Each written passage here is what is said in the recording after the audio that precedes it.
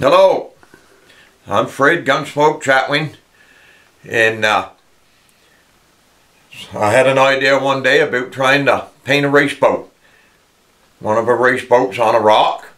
So I went about it, and it took me, I think, about 2.5 days to do this. The boat, this one here, the half throttle. And I said, well, maybe some of the race fans, you know, this is quite a big thing in this area, might be interested. And so I see how they come out. And so I was, you know, quite pleased with my first painting here. And the next one I done was the Dodge It, which I don't have here anymore, but I think there's still some pictures of it on Facebook and stuff. But this is the first one. And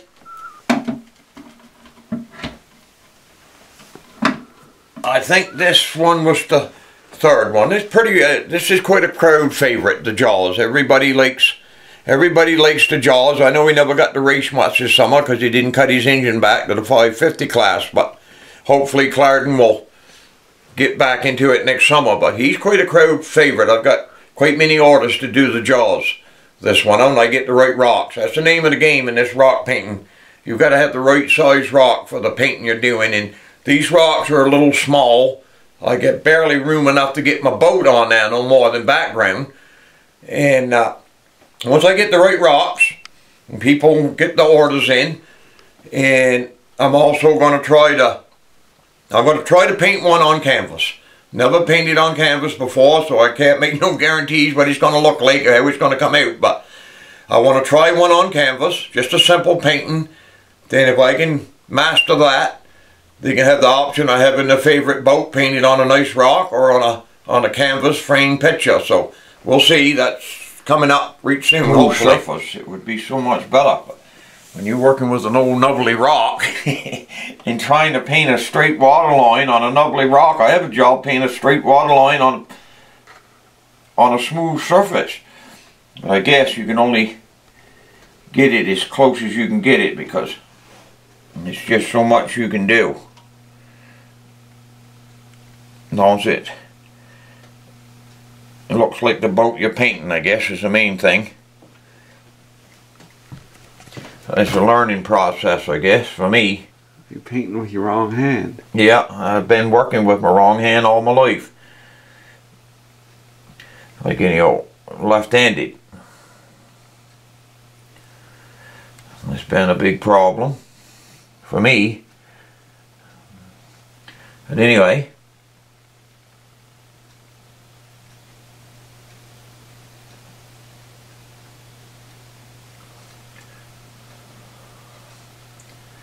I shall do what I can do. My son, get these strips painted on there.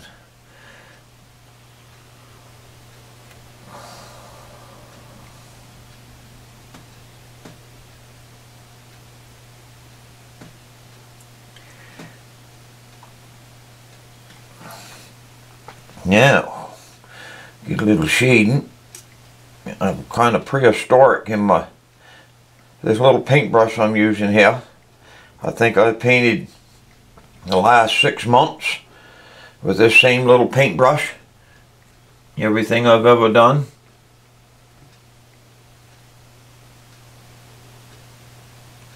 And it works, so I'll stick to it.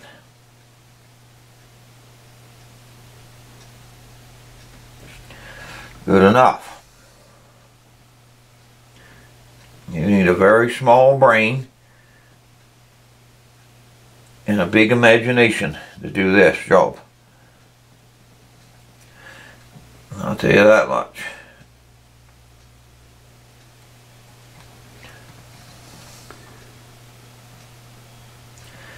And a lot of patience. No wonder half of them artists in the world were eccentric. They had to be.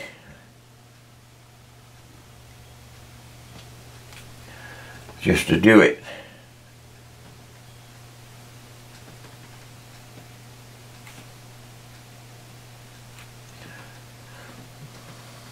But if you like it, I guess.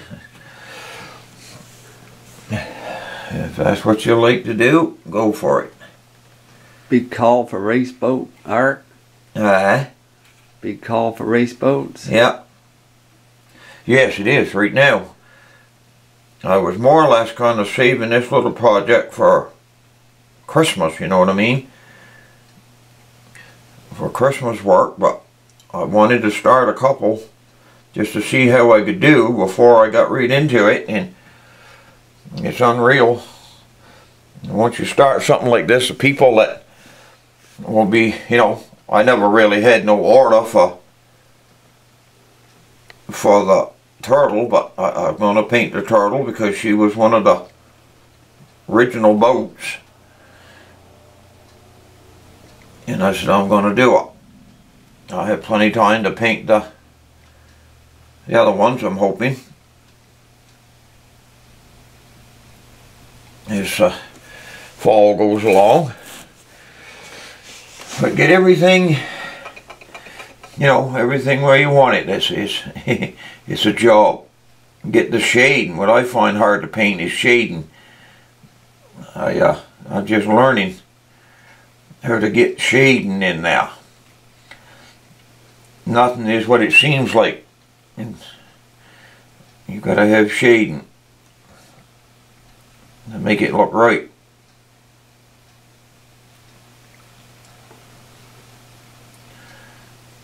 You would never believe what a little bit of shading will do. It just brings out the color of the boat and the whole deal. Same as the bottom. I know the bottom on the turtle is all red, but once you put it up and look at it from this side, you're looking at the shade side of it, and it even shows the shade of the black streak under her bow here where she's lifted out of water. So you got to have that on now. That's what gives it that detail. Just to paint a boat a straight color, well, if it was out of water, yes, maybe.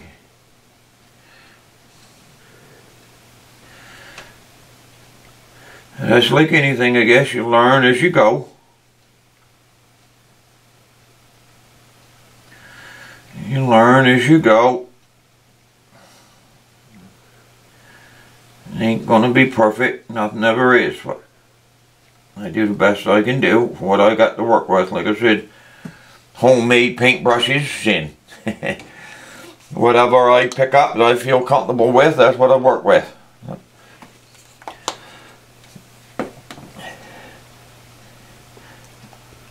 How long for each raceboat rock? A boat like the turtle with very little detail on it, once I get the main thing done here, I'd say it's going to take me 2 days. And a lot of the other boats, I know I think I was 3 days on the Dodge It, and I was 2 days on the Yogi, 3 days on the half throttle, and about a day and a half, 2 days on the Jaws. So this one here, I'd say about a 2-day project. If I put in, you know, quite much time. There's so much fine detail to it.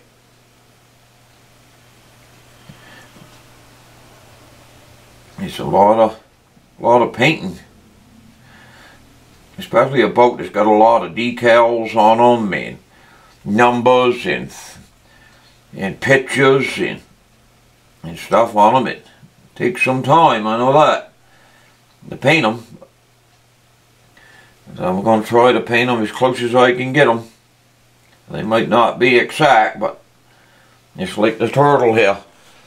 She's, you know, I just started that this afternoon. She's coming along once I get the trimmings a little better, but these rocks are hard to paint on because they got so many nubbles. If I can, you know, get me some nice smooth rocks, something that I can work with. See, mistakes you make. You want to put black on something, you end up putting white on it.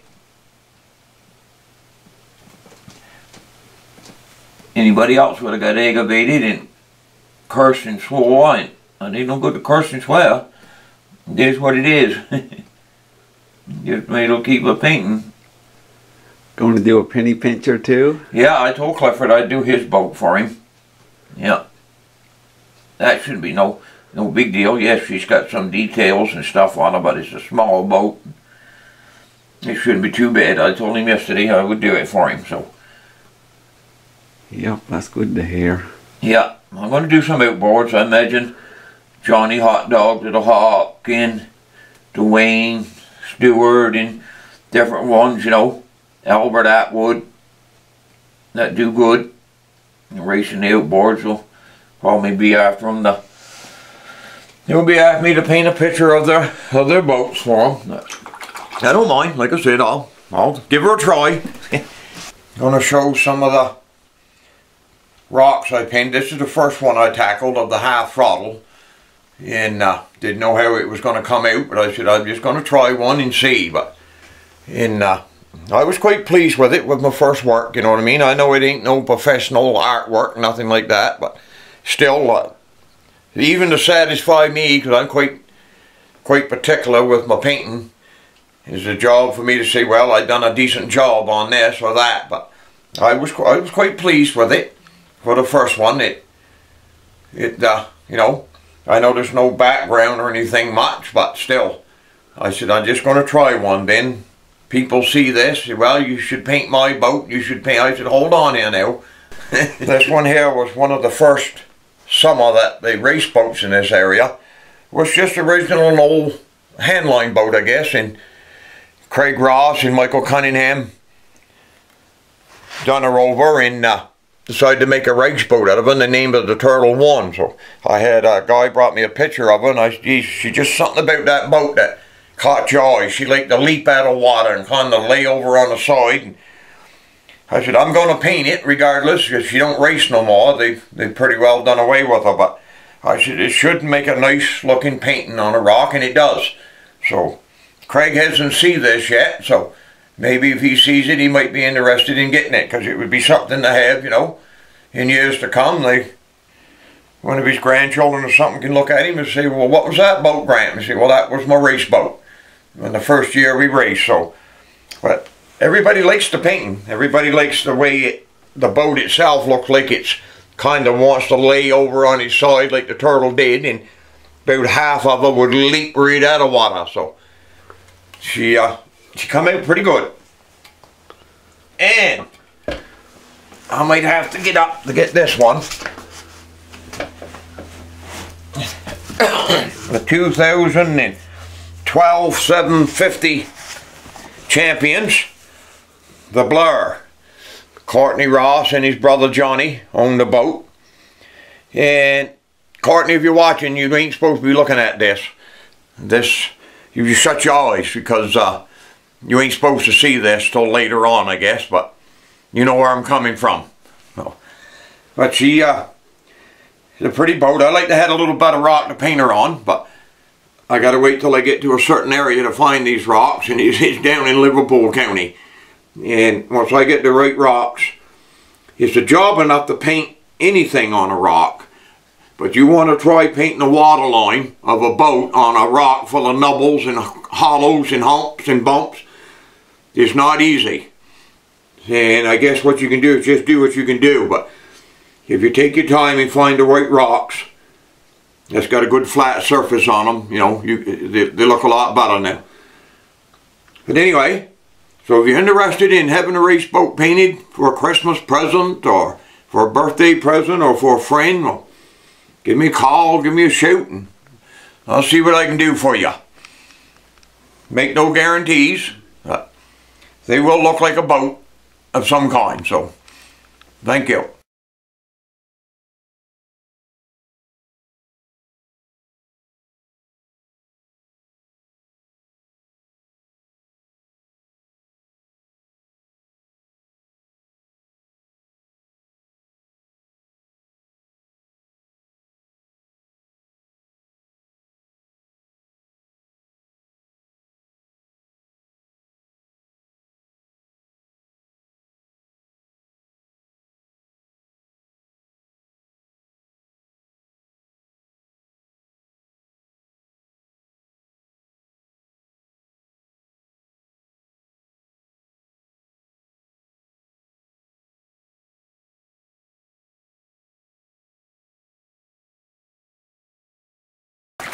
Pretty well every one of them I raised by hand. Cost me some money though. This corn, $20-something a bag. You get about 4 days out of a bag. Have it here, and that way Margot just dips a bucket into it and feeds them in the morning. So you feed them out of guilt for shooting all them ducks in your life? Yeah. Gunsmoke? I think it is. Well, I think they all come back to haunt me. So this is payback. This is payback time. Souls that you brought back into the earth. And I got some that ain't that old. Some of them chickens was late hatching, August, early September. What kind of ducks is it? They're mostly mixed between tame ducks and wild mallards. There is some wild black ducks there. Now that season opens tomorrow morning, so if they were smart, they would stay right here. Wild. Obviously they're not wild if they're eating this. Oh yeah, but anyway, I've had ducks come into this pond wild. As soon as you come up here, they'd fly. Within 2 days, they'd be eating corn out of your hand. That's how dependent they all, you know, that old saying, they don't bite the hand that feeds them, same as in birds. I had a big Canada goose come here one day. I was going to shoot it just because it was a wild goose, right? I said, nah, you don't need it, you got a deep freeze full of ducks. 2 days later, that goose was up to the steps eating bread and corn out of her hand, a wild goose. So I got way more enjoyment out of the time I spent with her before she flew away than I would have shooting her. Yeah, that's an amazing story. Get him! I'm like, He don't like that dog. that dog's bad. He don't hurt him. He just like takes them off the thinking when they fly in the pond and just tickle at it. And then them ducks. That big gander there gets a hold of him. There comes some more in. Brown one here, the wing hanging down. She broke that wing. She hit the wires. Yes, 5-6 years ago. A little call duck. And I said she won't make it up to the pond. Raccoons will have her. So I put her in here. She's been here ever since. Still living. How long? She's been in here about 6 years, that little call duck. With that broken wing, there's no way of fixing it. That white mallard drake and the other one there, he's blind in one eye. She can't fly. And they've paired up. They're a pair. Yeah. And the other two is completely blind. The other two black ones there is blind in both eyes. They just feel the way around. What happened to them? Born blind, breed run out. Like they was hatched blind when they was chickens. You find them going around and around circles, pick them up, they're blind. So we raised them, put them in here. They've lived a good long life. They're 7-8 year old. They have water, they have food. It's like that little call duck. I never had the heart to kill her just because she had a broken wing. Blind ones have young too? Oh well, yeah. And they're normal? Yeah. It's just, well, you can see this fellow's eye here, look. He hasn't even got an eye. Notice it? See how his eye is? Oh, something gets too close to him, he don't know what it is, he just jumps, right? He hears it, but he can't see it. That's the way of the end, but they live good lives. Yeah, good life. Somebody brought them 2 hens here, had them when they was chickens, they didn't want them no more. And that old white rooster there, that's one of Randall Ross's over to Stony Island. When he died, nobody was looking after his hens and stuff, and we went over and got a load of them. That's been a while ago, hasn't it? Yeah, well, you look at him. You can tell how old he is. The rest of them is all died off. He's the last one I got. His comb looks kind of... Yeah, the old fella's had his day. Now this young sprucey fella here just took over the helm. This is what they call a seacrest. He's a pretty bird. They're more or less just pets is all. We get 2 eggs a day from them hens. They recover, you release them back into the wild? Yeah. Yeah, the ones that really make it. I've had some hit by cars. Put them in there. They come to, you know what I mean, like, and after a week or so, they're perfectly fine. I take them up the pond. There's some that's hurt that bad. I will put them out of the misery, right? There's no helping them. But like them ones there. See how they jump? Them ducks. They're blind, so they hear something coming up behind them. They don't know what it is. They'll fetch a beat away. Especially that one over by that fence there, by the gate. But they look happy otherwise. Yes, they know where the feed is. We don't move the water pan. We leave it the same place. So they come out, they go around, they'll find that water pan, they'll run into it. And they know where the water is. There's no sense killing them just because they're blind. Yeah, never would think this from Gunsmoke. Gunsmoke's critters. Gunsmoke's sanctuary. What's a little known fact about Gunsmoke? Man killed thousands of ducks and deer in his life in saving ducks' lives. I think my conscience is starting to get the best of me. Yeah, keeping crippled birds alive for 6 years. Yeah, keeping cripples alive for 6 years, and out duck hunting, if I see a cripple, I blow it over in a second. But that's for food, right? Yeah, that's I for suppose food. These are for pets. It's a little different mindset, I guess.